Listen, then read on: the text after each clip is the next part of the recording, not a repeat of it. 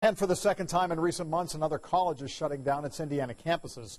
Harrison College closed back in September, and now Brightwood College is closing too. It's shutting down all 70 of its campuses across the country, including the one here in Indianapolis in Southern Plaza. Brightwood says it lost its accreditation. My heart breaks for everybody to know if, like, you come to school and you try to better your life for your family. Most of us have children, we have responsibilities, and we come here to try to better our lives, and it seems like now you got pushed back down, especially for the people who are so close to finish and you can taste it, you're there, and now you have to go somewhere else and start all over. It should be criminal. It really should be.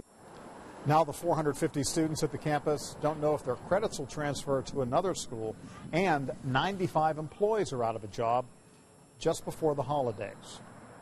And just over a year ago, you may recall, Brown Mackie College closed nationwide.